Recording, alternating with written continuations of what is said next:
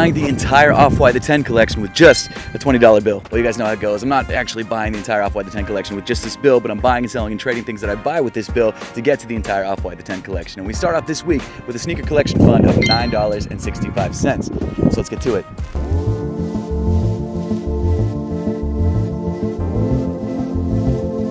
So I'm not seeing much in the men's section today. We got some large Pegasus, some like Hyperdunk things. And then we've got some like Nike Frees, but that's about it. The rest are kind of like no names. We got some Diodoras here, I guess, but that's about it. And some brand blacks, actually. That's kind of cool. I'm gonna head over to the case at the front, see if I can find anything worthwhile. I still got these 11s, but I'm still not picking them up. I don't think they're worth it. So I've got some Nike stuff. Kind of look like Dunks. I don't know what those are, actually. But I'm really considering this PlayStation thing, but it's $125, so it'd be a personal pickup. I'll have to look into it, because I have no idea what that is. Some kind of hard drive.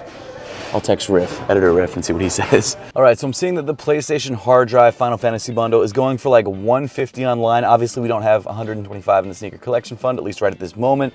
So it's just probably not even worth it for the personal pickup, because I think after like fees and shipping, it'd be like a $5 profit. And I don't know what condition the thing is actually in. I saw the box. The box was in not the best condition, but not the worst condition.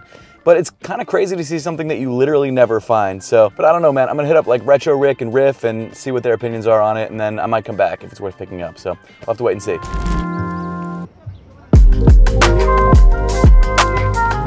Got some Asics, some Gel Light 3s. Bunch of Gel Light 3s actually. Gel Lights of some kind. 40 bucks, not bad. So this is where we found the Kennedy Meeks pair. I'm kind of hopeful I find something else, but I kind of doubt it. We do have some large cleats though. That could be something, but I don't know anything about cleats. Got some Hokas, a little dirty. Some Brooks Glycerins, always a good pickup. For how much? 10 bucks. That might be an option. Some Crocs. Well, actually not Crocs. We got some Allbirds here, which I actually thought were 350s at first glance because of the knit, but they're not anywhere close. We got some Pegasus, it looks like, in a large size. A bunch of red Pegasus, actually. I wonder if like someone just really loves red Pegasus and was just getting rid of their entire collection. All 24 bucks, not worth it. I think these Hokas are nice though. 10's not bad, but they are a little bit dirtier than I would like. Over here we got some Air Max 97s for 15 women's size in a color that I don't think it'll go for much. It's not actually a kid size, so it's a 5Y. Dang. All right, guys, so I just got into Center City, Philadelphia. Bad news is that it's pouring rain, as you guys can see, but the good news is I'm actually wearing my Vessies. And as a sneakerhead, you might be thinking to yourself, why would I wear Vessies? But it actually makes sense, especially in weather like today when you don't want to ruin your $1,000 sneakers. So these are the Vessi Sohos, and I've actually had this pair of shoes for about 2 months. They actually sent them to me early, so huge thank you to Vessi for that. But this is a shoe that I actually throw on literally whenever it's raining. And as a sneakerhead who has way too many pairs of expensive sneakers, it's nice to have a pair of shoes that I can throw on that are lightweight and comfortable that I'm not worried about beating up, especially when it's pouring rain like it has been all week. Not only are Vessi's shoes lightweight, easy to put on, and also pretty decent looking. I really like the Soho design. It's a brand new sneaker design that they just dropped. The best part about Vessi's is that they're waterproof, which means your socks, especially if you're wearing apothecary socks, will never get wet. And I can attest to that. I've been wearing these all week in the rain, and as you guys see in today's video, I'm walking through a bunch of puddles and my socks are completely dry. Now, to be completely honest, Vessi actually reached out to me about a year ago, but I didn't want to talk about a pair of shoes that I didn't think I was gonna like and promote something that I wasn't a fan of personally, because I try to only promote things that I actually use on this channel. And then a couple months later, because I kept seeing Vessi ads, I decided to actually review a pair for myself, going into it thinking, there is no way they can be as good as these ads are saying. And I was genuinely really surprised that they actually did exactly what they said they were gonna do. They were lightweight, they were comfortable, and they kept my feet dry. So when Vessi reached out once again to do a sponsorship, I said, you know what, let's do it. Let me wear the shoes for a couple months first before I promote them to make sure that I actually like them. And genuinely, I do like these shoes a lot. And I mean, seriously, these shoes are waterproof. You can put your feet under a hose and they won't get wet. It's crazy. I will say that they do run a little bit snug, so if you're grabbing a pair of these for yourself, which I actually really recommend, through the link in the top of the description below. If you don't like a snug fit, maybe go up half a size, but I grabbed these in my true size, a size 9, and while they are a little bit snug, they fit me great and they're incredibly comfortable for all day wear. And you know what? It's crazy to say, but this has become one of my most worn pairs of sneakers over the last 2 months since I've owned it. I keep it by my door, I throw it on whenever it's not so nice outside, or whenever I want to wear a pair of shoes that is completely waterproof. So if you want to check out Vessi's for yourself, make sure to click the link in the top of the description below. I really love the Soho style. I think if you guys go with this one, you won't be disappointed. And of course, huge thank you to Vessi for supporting the channel. Let's see what's up. Let's see what we got here. We got some Dunks for $179, size 10. See if I can find anything that's worth like the flip. These are dope. I really love these, but not for $179. Got the reverse Chicago's for $149. You got the Fear ones for $229. Of course, the Carmines. Not a bad price. Whew, $3.99 for these? That's crazy. $249 for this size 11? You're kidding. For these off-whites? That's dope. Let me check these guys out. That's actually a really dope price. I'm gonna have to grab these. Let me see what the other condition of the other side of the pair is. Not bad, man. That's crazy. I'm gonna have to grab these. I'm assuming they don't have a box, but for $249, that's not bad. This might be a quick flip. So I know it's not part of the series, but I'm gonna have to grab these because the price is crazy. Got some foams here, some metallic reds for $79. Not bad. Not bad. Some DJ Khaled's for $149. I think I got these cheaper at the outlet, but still dope to see. We got some ALDs right here for $149. That might actually be a dope price. I'm gonna check these guys out. Oh wait, Fear God's up here too. That's cool. I've always wanted these. 109, size 10, that's not bad. Got some dunks here in size 9 for $99. Kind of like a Halloween vibe. Kind of dig it. I don't know if that's a good price though. So I'm gonna leave them. Got some Aqua 8s. I love the Aqua 8s. 109, beautiful. Small size though. Got some bronze up here, here we go. Soldiers maybe? I'm not sure what these are. For how much? $39, that's not bad. Let me check these guys out actually. That might be a steal. Never mind, not worth it for that price to go for less on eBay. There's so much dope stuff here too. You got the 2s, you got some dunks. It's all just like a little out of my price range, but it is all fire. And it's all for like really good prices too. And I would assume that most of it's legit too, because I think that they do check them before they sell them. So that's really cool to see. All right, so we did pick something up at 2nd Street. It's not exactly what I thought we were gonna pick up, and it's also not something I can make part of the series because unfortunately it costs way too much. However, if we did have this much money in the fund, this would have been an amazing pickup. So I grabbed these off-white Nike Dunks. These are 16 of 50. Now I'm not 100% sure if they're legit. They were $249, so it's an expensive gamble, but I think with 2nd Street, as long as you keep the tags on the shoe, after you have them legit checked, you can bring them back, and they will take them back. So that's the hope with these. I think that they are legit, they just don't have a box.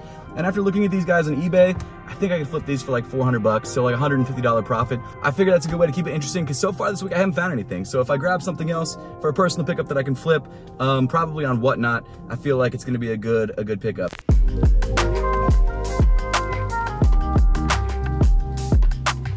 First time back into 2nd Street in a minute. Not seeing too much off the rip, but there's some decent stuff here regardless. Like we got some Y3s, got some Pharrells, decent amount of Jordans. We got the Brazil Dunks. Actually, should check the prices on the Brazil Dunks because I'm not sure. $279 is probably not worth it. We got some Flu Game 12s here in a size 9, which is my size. That's dope for how much? $229. That's about what they go for. Got some Chicago 3s, some Laney 1s, which just released too.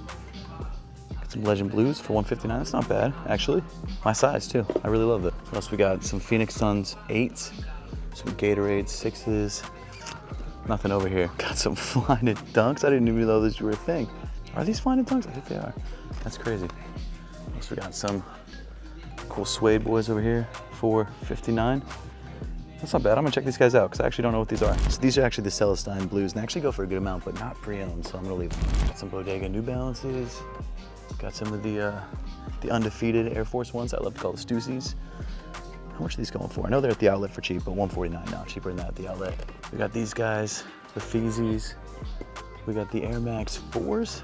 These actually go for around that. That's not a bad price if you're trying to grab these. You got these clean ones too. Very nice. Which is nothing priced under what it should be priced. I think everything's priced really well here, which is good, but not good if I'm trying to flip some stuff. So I'm gonna leave all this for now. Unfortunately, another strikeout at 2nd Street. So gonna hit up Atmos because apparently it's leaving the city for good. I don't think I'll find anything there for the series, but I do want to check it out before it leaves. All right, so unfortunately, kind of fruitless trip to Center City today. We did find those off-whites from earlier, but nothing from like the other 2nd Street or Buffalo Exchange. I did go to Atmos because literally as I was driving here, this news came out that Atmos was closing all of its US locations, which is awful. It's like my favorite store in Philly, besides maybe Lapstone and Hammer. They're both like equal in my mind because I bought so many sneakers from there. I've camped out at both spots.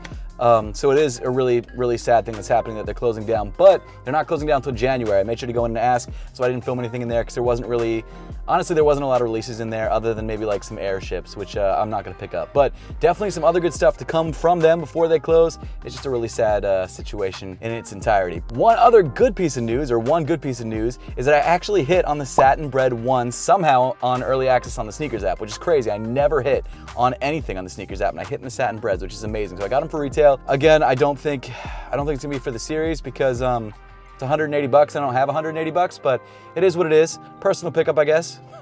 That's sort of the theme of today. I mean, it's crazy because I've been hitting on so much good stuff, but I literally don't have enough money for any of it. So I don't know, man. It is what it is. Hopefully we find some more stuff later on in the week. All right, so some bad news. Unfortunately, it looks like those Air Jordan 14s that we found last week that I was all excited about are fake.